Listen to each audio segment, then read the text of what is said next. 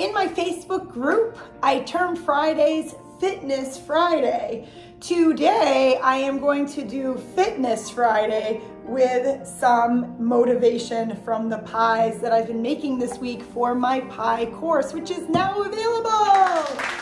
So, I want to give you the details about my pie course, and I want to kind of just cut to the chase and make sure that you know, yes, I completely understand making a pie is a lot more work than just ordering it or going to the store and buying something in the frozen food aisle.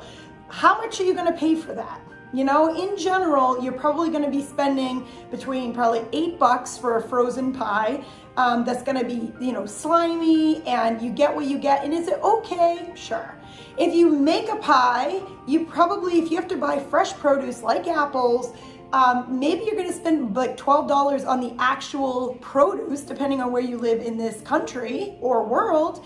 But it's going to taste so much better, and I always have given other information about it's better for you. You control all the ingredients that go in. There's no preservatives. There's no high fructose corn syrup. And the idea is the taste is so much better. So this Thanksgiving, above all else, try to take me up on my offer. You need me. You need this course. It is going to bring something to your Thanksgiving table, knowing that it's probably not going to be what we all hoped and had expected for it to be. But I really wanted to give you a comprehensive idea of how you can come up with a pie that's not a waste of your time, and you are going to enjoy that time with your family. This is a family-friendly course.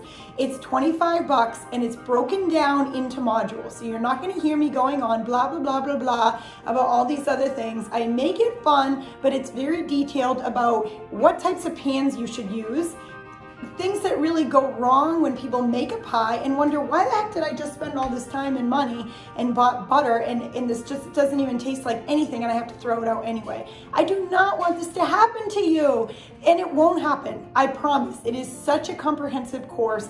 You're gonna know all the details, and you're gonna want to stay to the end so you can enjoy the after party, right? So fun, after party.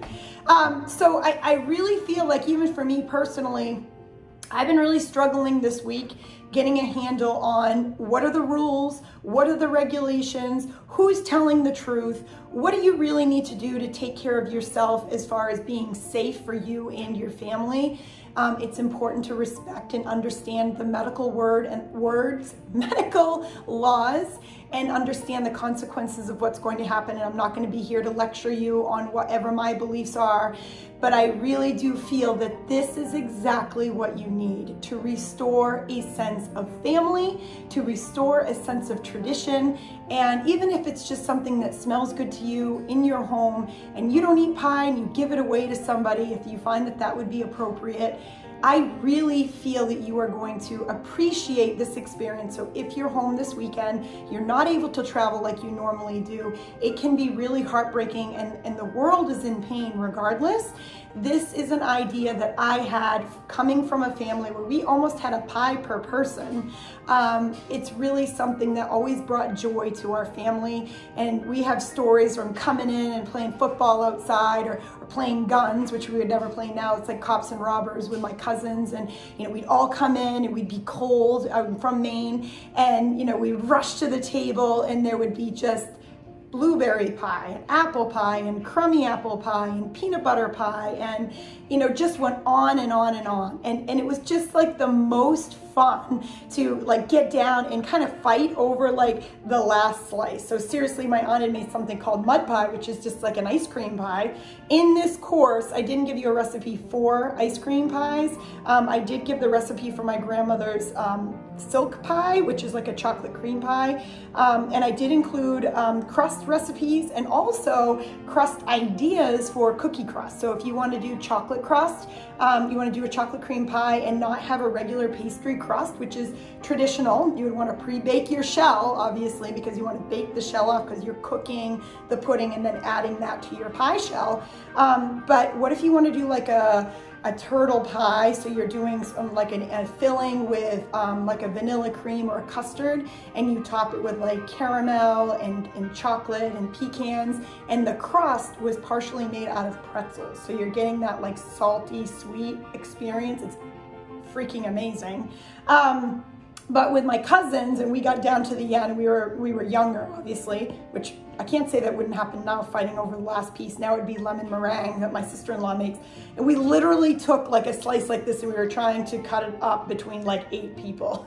So of course it was ice cream. And anyway, those are the stories that I want you to bring from your Thanksgiving this year, that you're not gonna have to fight over pie probably this year, because there's not gonna be as many people at your get-together.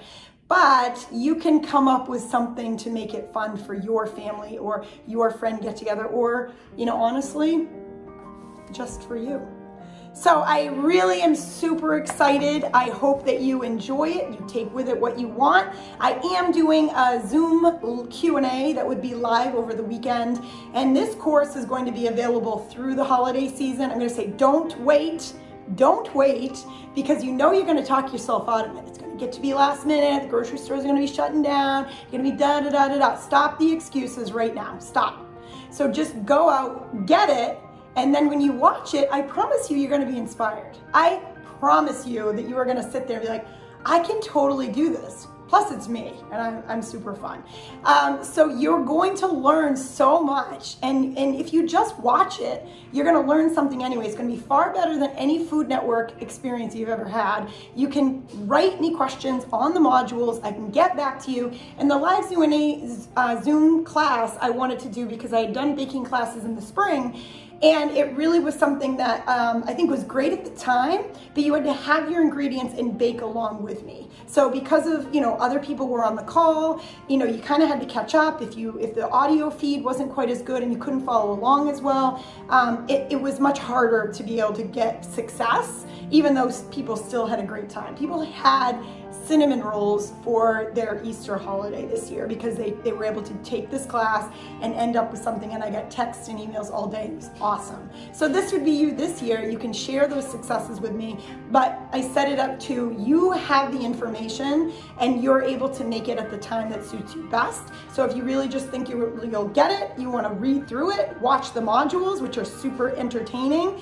super thorough, then you can do your pie a little bit later on, but just get it now. Because I probably am going to take it down through January, because that's going to be a big push for exercise, because everybody's going to be on the train for that.